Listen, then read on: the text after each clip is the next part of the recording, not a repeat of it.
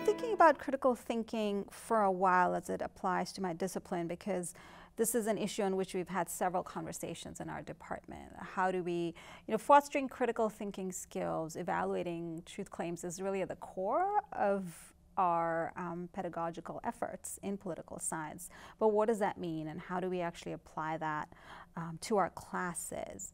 And from that, I've been thinking about it for many years now, but a few years ago I had the opportunity to serve as a fellow at the State Department in Washington, D.C. while I was on sabbatical. And what I noticed there is that in one's work environment as well, one has to engage in a lot of critical thinking. So when one is thinking about foreign policy questions and solutions to those questions, again, you're evaluating the facts as they're given to you, you're evaluating the assumptions that come behind those facts, and you're trying to see whether the facts as they're presented to you really mesh with what you're seeing around you. And so I wanted to, once I finished my fellowship, I wanted to come back and apply that not just to my research, but to my teaching as well.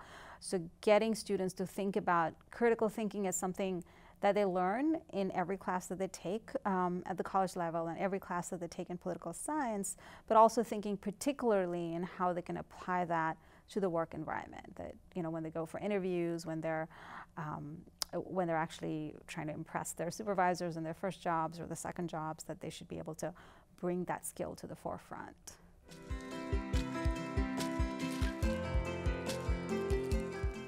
Well, I think it's important to first think about what we mean by critical thinking skills. And if I may, I'll just read some of the ideas about critical thinking skills that I've found in my research, which I think could be applied to a variety of disciplines. So a critical thinker should be able to gather and assess relevant information.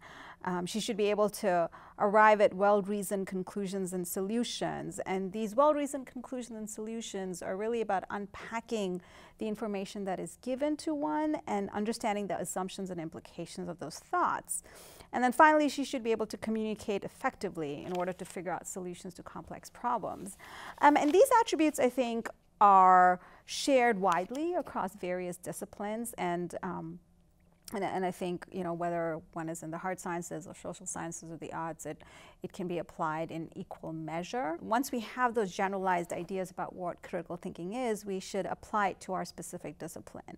So for example, in my discipline, in political science, it's really about evaluating truth claims that apply to public life and to public policy. And so understanding that if someone is making a particular claim about let's say the impact of health policy, what is the information that that person is sharing? What is the assumption that that person is sharing? And really trying to understand what the possibilities and the opportunities and the limitations are of that policy based on the ability to evaluate those claims. And that same approach, I think, can be taken across a number of disciplines.